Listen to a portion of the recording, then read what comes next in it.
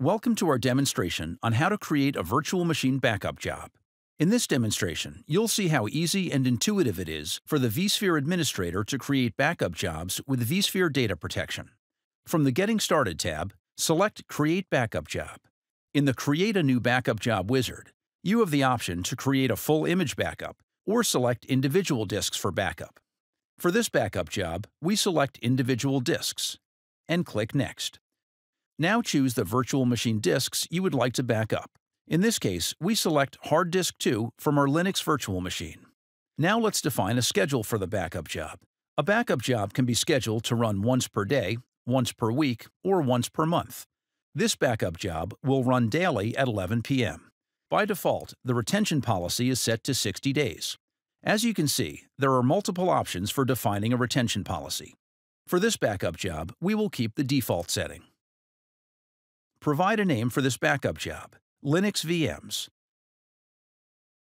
and click Next, and then Finish. A notification window pops up. Click OK. Your backup job has now been created. To view and manage backup jobs, select the Backup tab.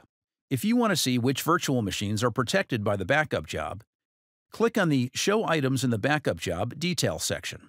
Here, you can see that Hard Disk 2 of the Linux virtual machine is protected by this backup job. There are several options available for managing the backup job. Edit allows you to modify the job. You can clone or delete a backup job.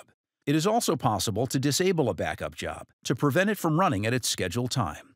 A disabled job can then be enabled when needed.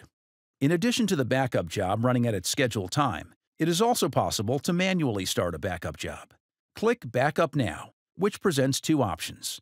We choose Backup All Sources and click OK. Now that the backup job has run, you can see information such as the last start time, the duration of the job, and the next time it is scheduled to run. You can also see that the job was successful. This concludes our demonstration on creating a virtual machine backup job with VMware vSphere data protection. Thank you.